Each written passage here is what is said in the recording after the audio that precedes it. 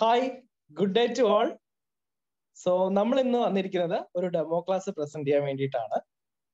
നിങ്ങൾ ഫാർമസിസ്റ്റ് ആണെങ്കിൽ, നിങ്ങൾക്ക് ഗൾഫ് കൺട്രീസിലേക്കുള്ള ലൈസൻസിങ് എക്സാംസിന് പ്രിപ്പയർ ചെയ്യുന്നവരാണെങ്കിൽ നമ്മൾ DHA, MOH, ഹാദ്, അതുപോലെ Prometric exams, Qatar പ്രോമെട്രിക്സ്, Oman പ്രോമെട്രിക്സ്, Saudi Bahrain പ്രോമെട്രിക്സിനെ prepare ചെയ്യുന്ന സ്റ്റുഡൻസ് ആണെങ്കിൽ നിങ്ങൾക്ക് കോച്ചിങ്ങിന് വേണ്ടിയിട്ടുള്ള ചെറിയൊരു ഡെമോ ക്ലാസ് പ്രസന്റ് ചെയ്യാൻ വേണ്ടിയിട്ടാണ് ഈ വീഡിയോ തയ്യാറാക്കിയിരിക്കുന്നത്. അപ്പം നമുക്ക് വീഡിയോയിലേക്ക് തന്നെ നേരിട്ട് കിടക്കാം അല്ലെ. ഓക്കെ, അപ്പം ഞാനിന്ന് ഡിസ്കസ് ചെയ്യാൻ പോകുന്നത് ഓസ്റ്റിയോപോറോസിസിനെ കുറിച്ചാണ്. വളരെ സിമ്പിൾ ആയിട്ടും ഓസ്റ്റിയോപോറോസിസ് എന്താണെന്നും ഓസ്റ്റിയോപോറോസിസിൽ നമുക്ക് കൊടുക്കേണ്ട ഫാർമക്കോളജി ട്രീറ്റ്മെന്റ് എന്താണെന്നുമാണ് ഡിസ്കസ് ചെയ്യാനായിട്ട് പോകുന്നത്. അപ്പൊ നിങ്ങൾ എല്ലാവരും കേട്ടിട്ടുണ്ടാവും ഓസ്റ്റിയോപോറോസിസ്. ആക്ച്വലി നമ്മുടെ ബോൺ സെൽസ് എന്നറിയപ്പെടുന്നത് ഓസ്റ്റിയോസൈറ്റ്സ് ആണ്. ഓസ്റ്റിയോസൈറ്റ്സിനാണ് നമ്മൾ ബോൺ സെൽസ് എന്ന് പറയുന്നത്. നിങ്ങൾക്ക് ഈ ഇമേജിൽ നോർമൽ ബോൺ കാണാൻ സാധിക്കും. ഓക്കെ, ഇനി ഓസ്റ്റിയോപോറോസിസ് എന്ന് പറഞ്ഞു കഴിഞ്ഞാൽ ഓസ്റ്റിയോപൊറോട്ടിക് ബോണും താഴെ നിങ്ങൾക്ക് കാണാം. അതിന് തൊട്ട് താഴെ നോർമൽ ബോണിന് തൊട്ട് താഴെ ഓസ്റ്റിയോപൊറോട്ടിക് ബോണും കാണാം. അവിടെ കുറെ പോർസ് ഫോം ചെയ്തതുപോലെ ദ്വാരങ്ങൾ, സുഷിരങ്ങൾ കൂടുതലായിട്ട് ഫോം ചെയ്യുന്നതായിട്ട് നിങ്ങൾക്ക് അവിടെ കാണാൻ സാധിക്കും അല്ലെ. അതായത് നമ്മുടെ ഓസ്റ്റിയോസൈറ്റ്സ് ആയിട്ടുള്ള പ്രധാനപ്പെട്ട ബോൺ സെൽസിന്റെ ലാക്ക്, ഡെഫിഷ്യൻസി അല്ലെങ്കിൽ ബോൺ ലോസ് കൊണ്ടാണ് ഓസ്റ്റിയോപോറോസിസ് വരുന്നത്. അപ്പൊ ഓസ്റ്റിയോപൊറോട്ടിക് ബോൺ ആവുമ്പം അവിടെ ബോൺ ലോസിന് സമയത്ത് ഓസ്റ്റിയോസൈറ്റ്സിന്റെ നമ്പർ ഓഫ് ഓസ്റ്റിയോസൈറ്റ്സ് കുറവായിരിക്കും. അതാണ് അവിടെ കുറെ സുഷിരങ്ങൾ, ദ്വാരങ്ങൾ വരുന്നതും അതിന്റെ ഭാഗമായി ഓസ്റ്റിയോസൈറ്റ്സിന്റെ സ്ട്രെങ്ത് കുറഞ്ഞു പോയി പെട്ടെന്ന് ഫ്രാക്ചർ റിസ്ക് ഒക്കെ കൂടുന്നത്. അപ്പൊ നമ്മൾ ശരിക്കും ഓസ്റ്റിയോസൈറ്റ്സ് എന്നുള്ളത് ബോൺ സെൽസ് രണ്ട് ടൈപ്പ് ആണുള്ളത്. Bone consist of 2 type of cells. 2 type cells ആണുള്ളത്. ഒന്ന് ഓസ്റ്റിയോക്ലാസ്റ്റ് സെൽസും, രണ്ട് ഓസ്റ്റിയോബ്ലാസ്റ്റ് സെൽസും. ഈ 2 ടൈപ്പ് സെൽസ് ആണ് നമുക്ക് ഉള്ളത് കേട്ടോ. എന്തിനാണ് ഓസ്റ്റിയോക്ലാസ്റ്റ് സെൽസ് സഹായിക്കുന്നത് അറിയാവോ? Degeneration of bones. Bones degenerate ചെയ്യാൻ വേണ്ടിയിട്ടാണ് ഓസ്റ്റിയോക്ലാസ്റ്റ് പോലത്തുള്ള സെൽസ് സഹായിക്കുന്നത്. Same time osteoblast cells formation of bones, പുതിയ പുതിയ ബോൺ സെൽസ് ഫോം ചെയ്യാൻ സഹായിക്കും. ഓസ്റ്റിയോക്ലാസ്റ്റ്, ഈ രണ്ട് ഓസ്റ്റിയോക്ലാസ്റ്റും ഓസ്റ്റിയോബ്ലാസ്റ്റ് രണ്ടും ഓസ്റ്റിയോസൈറ്റ്സ് ആണ്. Osteoclast degeneration of bones, bones വീണ്ടും ഡീജനറേറ്റ് ചെയ്യാൻ സഹായിക്കും.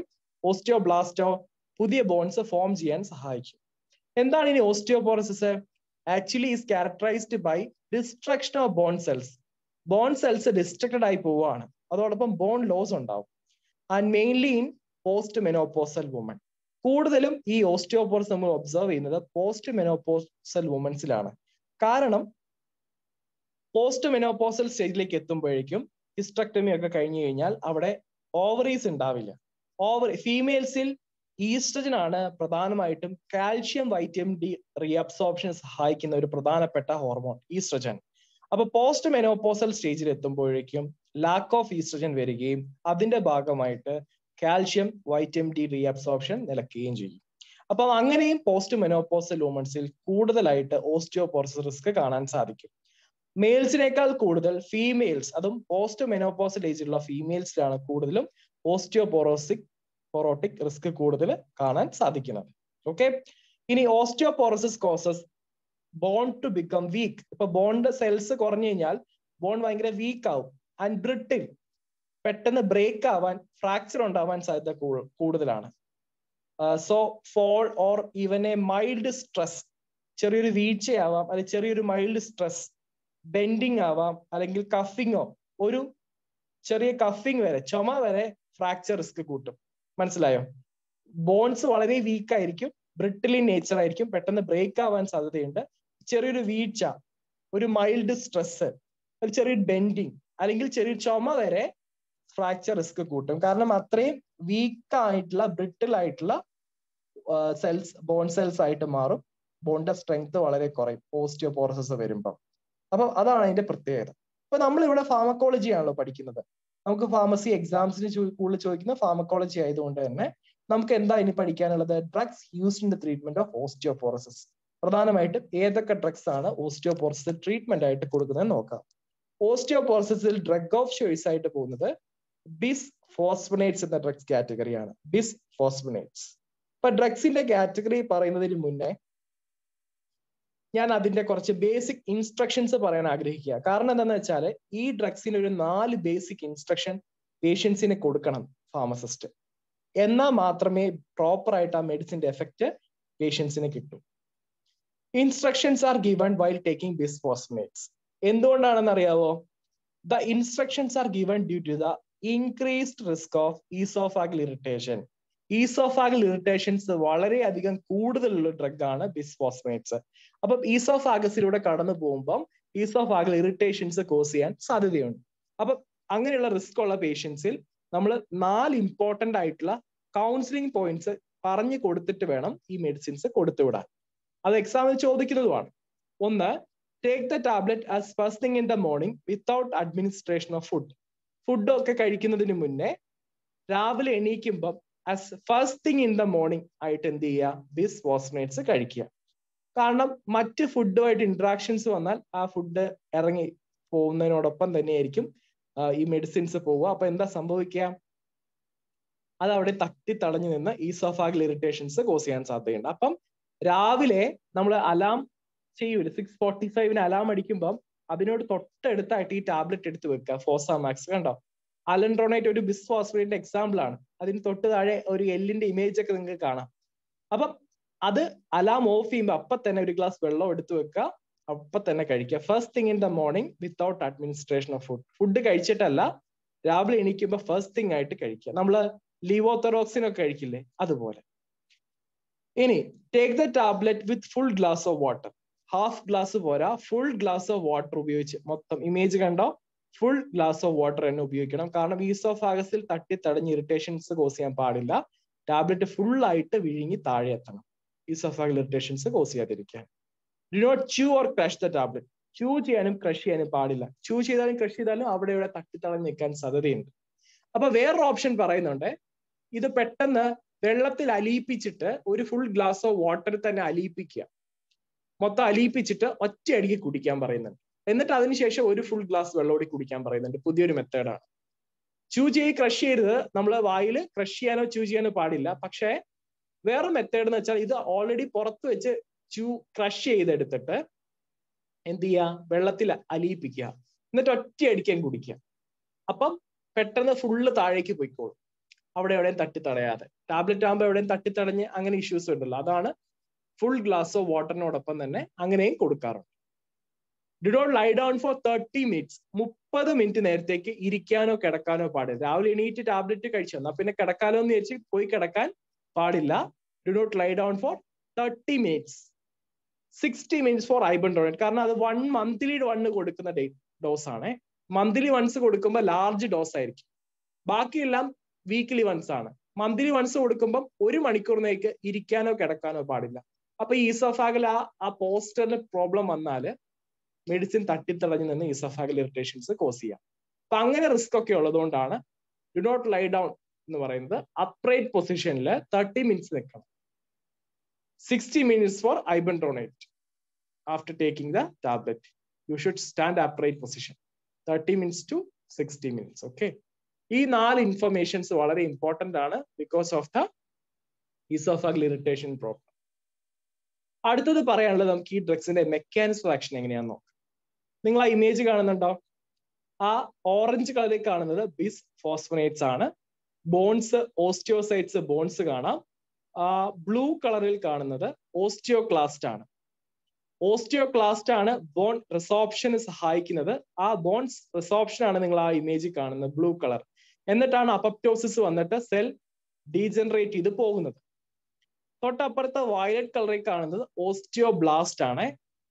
ഓൺഗോയിങ് ബോൺ ഫോർമേഷൻ പ്രോസസ് ആണ് ഓസ്റ്റിയോബ്ലാസ്റ്റ് ചെയ്യുന്നത്. നിങ്ങൾ ആ വയലറ്റ് കളറിൽ കാണുന്നുണ്ടോ? ലാവൻഡർ അല്ലെങ്കിൽ വയലറ്റ് കളറിൽ ലൈറ്റ് കളറിൽ കാണുന്നത് ഓസ്റ്റിയോബ്ലാസ്റ്റ് ആണ്. ഓസ്റ്റിയോബ്ലാസ്റ്റ് ആണ് ആക്ച്വലി പുതിയ പുതിയ ബോൺസ് ഫോം ചെയ്യാൻ, ഓൺഗോയിങ് ബോൺ ഫോർമേഷൻ സഹായിക്കുന്നത്.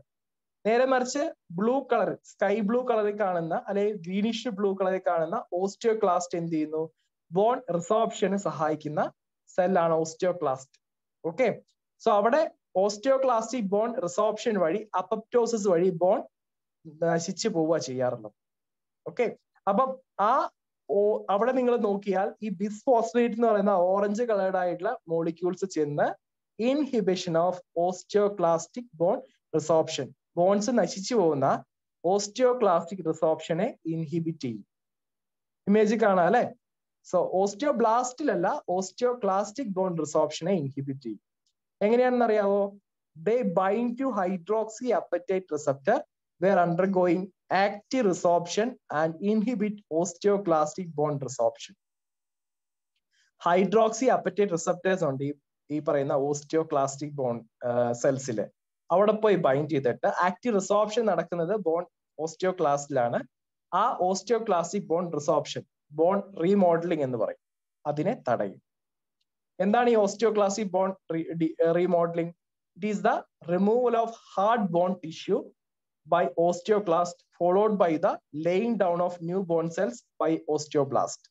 ഈ റീമോഡലിംഗ് എന്ന് പറഞ്ഞു കഴിഞ്ഞാൽ ഹാർഡ് ബോണിലെ ടിഷ്യൂസ് മൊത്തം റിമൂവ് ആയിട്ട്, അത് റിമൂവ് ആക്കുന്ന ഓസ്റ്റിയോക്ലാസ്റ്റ് ആണ്. എന്നിട്ട് പുതിയ ഓസ്റ്റിയോബ്ലാസ്റ്റിക് ആയിട്ടുള്ള പുതിയ ന്യൂ ബോൺ സെൽസ് ഫോം ചെയ്യും, ലേയിങ് ഡൗൺ ചെയ്യും. ഓസ്റ്റിയോബ്ലാസ്റ്റിക് പുതിയ ന്യൂ ബോൺസ് ഫോം ചെയ്യും. പകരം പഴയ ഹാർഡ് ആയിട്ടുള്ള ബോൺ ടിഷ്യൂസ് റിമൂവ് ആവും. ആ പ്രോസസ്സിനെ ഇൻഹിബിറ്റ് ചെയ്യും. അത് ഇൻഹിബിറ്റ് ചെയ്യുമ്പോൾ മാക്സിമം ബോൺ ലോസ് തടയാൻ സഹായിക്കും. അതാണ് ഈ പറയുന്ന ബിസ്ഫോസ്ഫേറ്റ്സിന്റെ മെക്കാനിസം. അപ്പം inhibition of ഓസ്റ്റിയോക്ലാസ്റ്റിക് bone റിസോർപ്ഷൻ function, apoptosis വന്ന ഹാർഡ് ആയിട്ടുള്ള സെൽസിനെ നശിപ്പിക്കുന്നില്ല, പകരം ബോൺ ലോസ് വരാതെ തടയും. സോ അതുകൊണ്ടാണ് ബിസ്ഫോസ്ഫേറ്റ് ഡ്രഗ് ഓഫ് ചോയ്സ് ആയിട്ട് പോകുന്നത്. ഞാൻ നേരത്തെ എക്സാമ്പിൾ ആയിട്ട് കാണിച്ചിരുന്ന ഫോസാമാക്സ്, അലൻഡ്രോണേറ്റിന്റെ ബ്രാൻഡാണ് ഫോസാമാക്സ്. ആ ഇമേജിൽ തന്നെ കാണാം അല്ലെ? ഇതിന്റെ ഡോസ് ചോദിച്ചിട്ടുണ്ട്. ട്രീറ്റ്മെന്റ് ആയിട്ട് കൊടുക്കുവാണെങ്കിൽ 10 mg പെർ ഡേ ആണ് ട്രീറ്റ്മെന്റ് ആയിട്ട് അലൻഡ്രോണേറ്റ് ഡോസ് പോകും, 10 mg പെർ ഡേ. എന്നാൽ അത് daily oesophageal irritation cos risk ഉള്ളത് കൊണ്ട് നമ്മൾ എന്ത് ചെയ്യും, വീക്ക്ലി വൺസ് എന്ന രീതിയിൽ കൊടുക്കും. അപ്പൊ എന്ത് ചെയ്താൽ മതി, 10 into 7 70 mg per week weekly once കൊടുക്കും. ഇനി ട്രീറ്റ്മെന്റ് ആയിട്ടാകുമ്പോൾ ആ ഡോസ്, പ്രിവെൻഷൻ ആകുമ്പോൾ അതിന്റെ പകുതി മതി, 5 mg പെർ ഡേ മതി. അപ്പോഴും നമ്മൾ വീക്ക്ലി കൊടുക്കുകയാണെങ്കിൽ 5 into 7 35 mg പെർ വീക്ക് എന്ന രീതിയിൽ കൊടുത്താൽ മതി. ഐബൻഡ്രോണേറ്റും റൈസനോണേറ്റും മന്ത്ലി കൊടുക്കുന്ന മെഡിക്കേഷൻസ് ആണ്, മന്ത്ലി വൺസ് ആണ്, വീക്ക്ലി അല്ല. അപ്പം അതിന് ഡോസ് കൂടുതൽ വരും. ഇപ്പൊ നമ്മൾ upright position 1 hour 60 minutes upright പൊസിഷനിൽ ഇത് കഴിച്ചിട്ട് നിൽക്കുന്നവർ. ലാസ്റ്റ് ഉള്ളത് സോളൻട്രോണേറ്റ് ആണ്, സോളൻട്രോണിക് ആസിഡ് എന്നും പറയാം.